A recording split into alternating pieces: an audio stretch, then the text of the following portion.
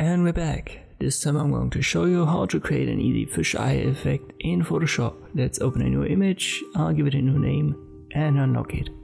Afterwards, I'll use the crop tool.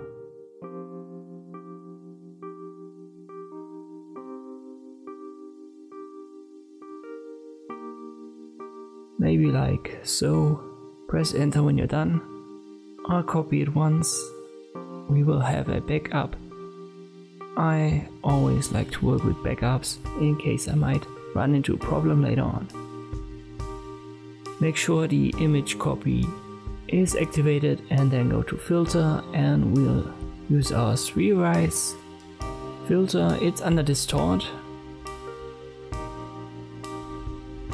Let me zoom out a little bit. You can adjust the amount right here. Maybe we'll give that a try.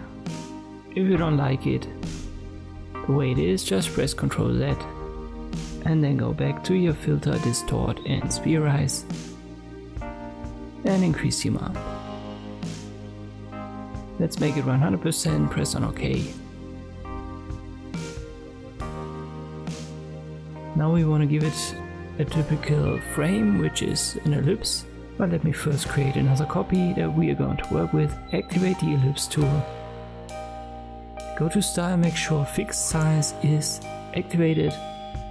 And now we need to go to image size, and there we'll find width and height. We need to type it in our width and height in the menu of the ellipse tool. Let me check the height. And we've already got it. That's fine. Then go to your left top corner and left click, and there is our ellipse tool. Give your image copy 2 layer a layer mask. And now we want to create a background.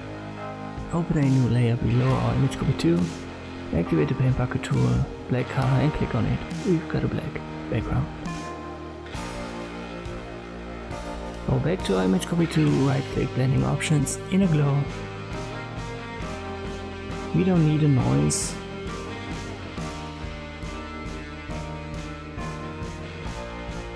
Make sure you've got a black color and this gradient.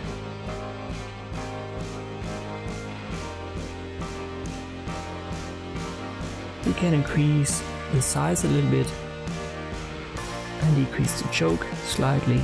That is fine. Make sure normal as a blending mode and opacity of 100% is activated.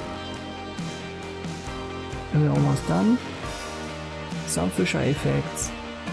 Don't reach the corners of the canvas.